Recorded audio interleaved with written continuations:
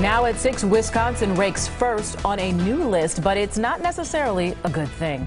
Wisconsin has the widest graduation rate gap for African Americans versus white high school students. Thanks for joining us. I'm Shannon Sims. And I'm Charles Benson. The state superintendent says it's a challenge for districts all across the state. Casey Geraldo is live in Wauwatosa to break it all down for us. Casey.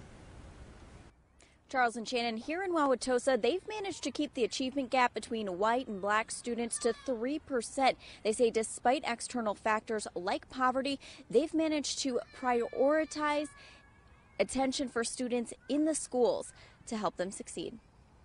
And they have 3 goals. One is math, one is science, and one is equity. It's a top goal for Wauwatosa Public Schools. We are certainly the most diverse school district in the 25 highest performing districts in the state. It's a distinction that comes with challenges that contribute to an achievement gap in other districts too. The statewide 4-year graduation rate for white students is 93%, 64% for black students. That's a 29% difference.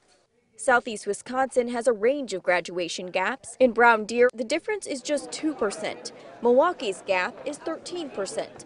Racine comes out 20% difference between black and white students. There's no need for achievement gaps, and we just have to double down our efforts.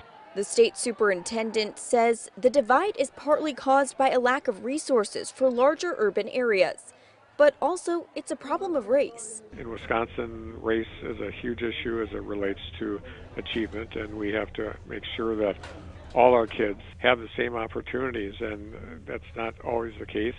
Evers hopes to get more money to districts in need and help those districts create opportunities for students, which in Wauwatosa starts with encouraging every student to aim high. We want to make sure that everybody that is in our district believes all students can be successful.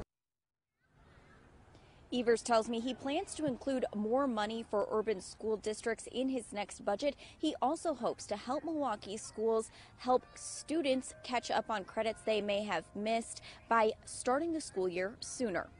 Live in Wauwatosa, Casey Geraldo, today's TMJ4. All right, Casey, thanks.